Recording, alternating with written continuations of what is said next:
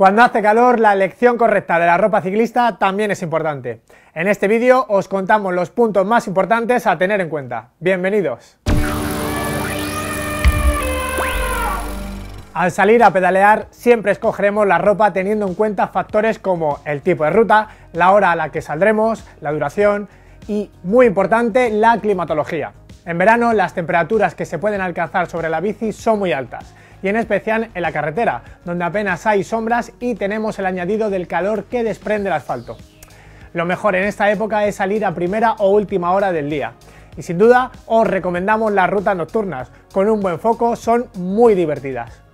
Evitar un golpe de calor es muy importante, y en este vídeo os damos unos consejos que pueden salvaros la vida.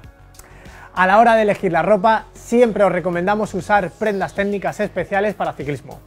Los maillot y culottes de verano están diseñados para ofrecernos ventilación y la máxima transpiración, evitando la acumulación de sudor y secándose rápidamente, lo que facilita la termorregulación corporal tanto en los momentos de esfuerzo como en las bajadas, donde un exceso de sudor nos puede enfriar en exceso, con los riesgos que eso conlleva.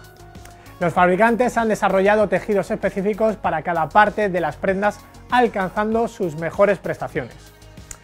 Alta tecnología aplicada a tejidos como el poliéster y la licra, que otorga excelentes resultados. Culottes, badanas, tirantes y maillot nos garantizan confort, con la mejor gestión del sudor y la temperatura, y todo esto contribuye a aumentar nuestro rendimiento. Un detalle muy importante con el que debe contar un maillot de verano es la cremallera. De este modo podremos gestionar mejor la ventilación abriendo la cremallera en pleno esfuerzo y cerrándola en bajada, para evitar enfriarnos, que el maillot aletee o incluso que actúe de caza de insectos. Echad un ojo a este vídeo para que veáis de qué hablamos.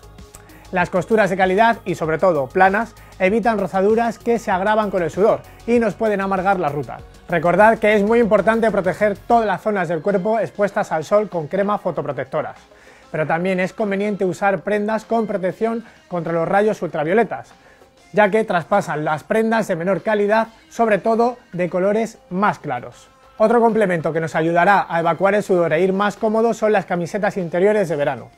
Puede parecer contradictorio añadir una capa más, pero son prendas muy ligeras y alejan el sudor muy rápidamente de nuestra piel, manteniéndola seca.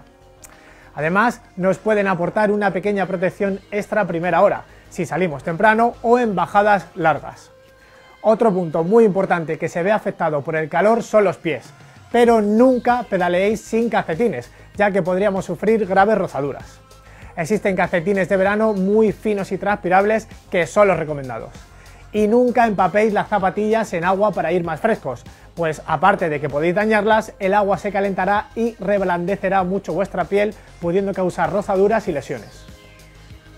Tampoco prescindáis de los guantes. En verano sigue siendo necesario proteger las manos en caso de caída, y además nos sudan más las manos, con el riesgo de que nos resbalen del manillar fácilmente. Los hay también de dedo largo muy ventilados y frescos. Y por favor, por mucho calor que haga, nunca os quitéis el casco.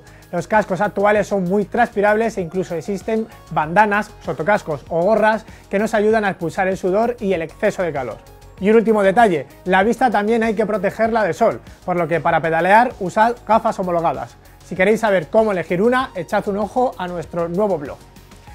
Esperamos que os haya resultado interesante y que os ayude a elegir la ropa para ciclismo adecuadamente. Y como ya es habitual, nos despedimos con una sonrisa. Le dice un amigo a otro, dice, hay que aprender a decir que no. Por ejemplo, ¿salimos a tomar unas cervezas? No veo por qué no. Muchas gracias a todos y hasta el próximo vídeo.